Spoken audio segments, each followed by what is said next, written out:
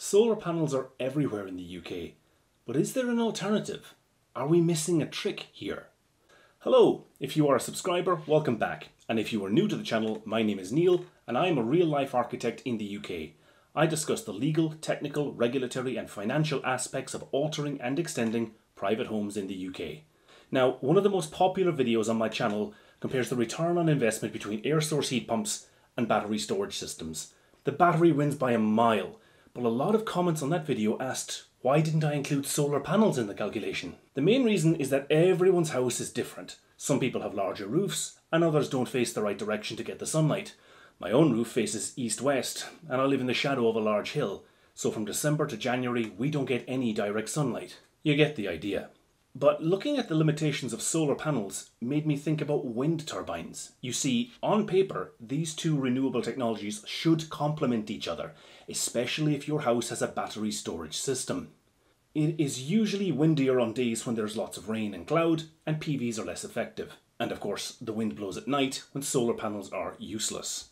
It would appear that having a wind turbine on my home alongside some solar panels, all feeding into a battery system, would be the optimal setup. So why don't we see wind turbines on houses in the UK? Part of the answer is that battery storage systems are still rare. But as these increase in popularity, there is still a major issue with small-scale micro wind turbines. Let's start with the basics. There are micro wind turbine systems on the market in the UK, but they are marketed towards homes which are off-grid. That means the house is in a remote location and probably has enough land around it to place a sizable turbine. This kind of system won't work nearly as well for the majority of UK houses, which are in built-up areas. You see, the problem with wind turbines is that they need the airflow to be clean. That is, have as little turbulence as possible. If your home is surrounded by other buildings, all of varying height and maybe some mature trees, these will disrupt the airflow and your wind turbine won't work efficiently. It never really gets a chance to get going before the wind drops or changes direction.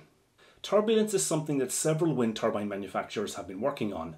The most common design for use on homes in built-up areas is the vertical axis turbine. These look very different to the more familiar horizontal axis turbine we are used to seeing.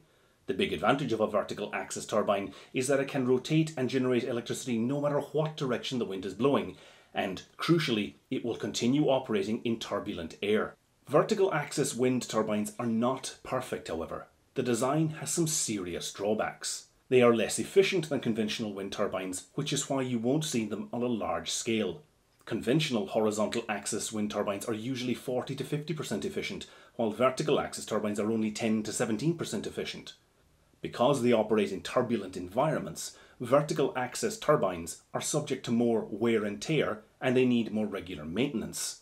They are known to vibrate and, because they can't avoid the wind, rotating no matter what direction it blows, they act like a sail, putting pressure on the structure supporting them. I'll come back to that point later. Some vertical axis wind turbines struggle to get started when the wind picks up, and several need a starter motor, something conventional horizontal axis turbines don't need. To get an idea of what the current state-of-the-art looks like, and costs, I checked out TESUP, a company headquartered in the UK, which makes two models of small vertical axis wind turbines.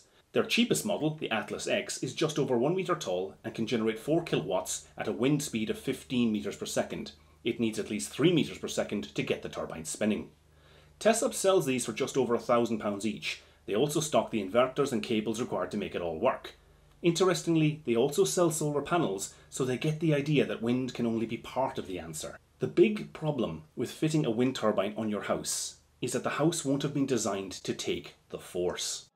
The force? Let me explain what I'm talking about. You must learn the ways of the force. From a construction point of view, the strongest part of a masonry wall is the corner, where the bricks or blocks interlink. But if your house has a conventional pitched roof, the corner will be at the lowest point of that roof, which is the worst place to locate a turbine. The turbine will operate best if it's secure to the highest point of the building. For most houses in the UK, that will be the roof ridge or chimney. Let's leave aside any questions about planning permission just now, focus on the structural and practical issues. Walls, whatever they are built from, are subject to what engineers call a slenderness ratio. The taller the wall or chimney, the thicker they need to be to resist force. That wind turbine, fixed to the highest point on the gable wall or chimney, is in the worst possible position, exerting maximum force on the weakest part of the structure. A wind turbine will act like a sail. It will convert the force of the wind into rotational energy, or torque, which is what is needed to turn the generator and make electricity. The downside is that in order to resist the force of the wind, the turbine exerts a sideways force on whichever part of the house it's fixed to. The highest point on a gable wall or the top of a chimney are usually designed to deal with force being exerted from above. They are not especially good at dealing with lateral force, being pushed from the side. We also need to take account of the vibrations caused by the turbines. Most UK houses have brick or block construction, and vibrations will weaken the mortar joints in these over time. So that shiny new turbine may look okay for the first couple of years, but it could eventually bring the house down. To safely fit this kind of technology to your home, you should consult with a structural engineer first. They can check the maximum lateral force that can be safely imposed by a turbine. If even the smallest turbine poses too high a risk, the engineer could then suggest strengthening the existing wall or chimney, probably by fitting steel posts to the structure. You can see this growing arms and legs, and the cost rapidly increasing to the point where it just isn't feasible. There is also the problem of aesthetics. Regular wind turbines look very obvious, and won't be acceptable to neighbours and planning departments in some places. So, is there an alternative? Well, it turns out a Canadian company called The Power Collective is working on something that might address both the structural and the aesthetic issues. This is the Ridgeblade, and it is basically a vertical axis wind turbine laid on its side and covered with a cowl to direct the wind into the blades. This relies on the Aeolian wind focus effect and takes advantage of conventional pitch roof designs common in the UK. This focuses the wind and concentrates its effect on the turbine blades. The product is sold in 1.2 meter long modules, and 5 of them can produce 2 kilowatts of electricity at wind speed of 11 meters per second. They claim that over a year this system will produce 5,000 kilowatt hours of electricity at an average wind speed of 6 meters per second. You can see from this graph on their website that the Power Collective intend the Ridgeblade to work with solar panels and that the two systems complement each other. The Power Collective claim the Ridgeblade is very quiet, vibration-free, and its rotation is self-regulating, so it will not run too fast in high wind. While the Ridgeblade is larger than typical turbines, I think it's less visually intrusive than more usual turbine designs and more likely to fit in with houses in the UK. More importantly, the design can spread the load over a large area of roof.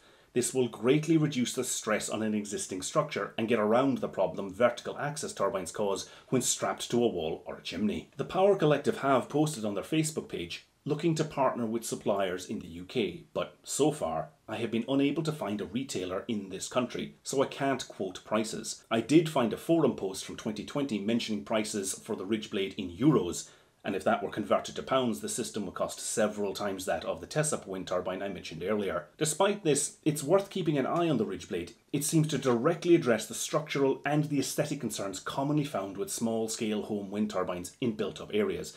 I put a link in the description. I should point out, this isn't a paid promotion. Neither Tessup or the Power Collective are aware I included their products in this video. I found them while researching the topic and wanted to show where the current state of the art is. I suspect we are some way off from being able to combine solar PV panels and micro wind generation.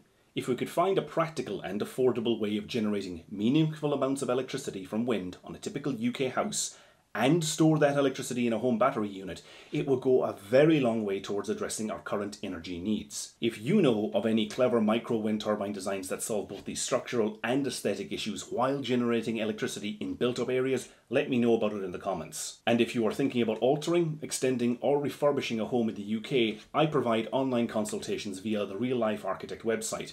See this link for more details. Thank you for watching.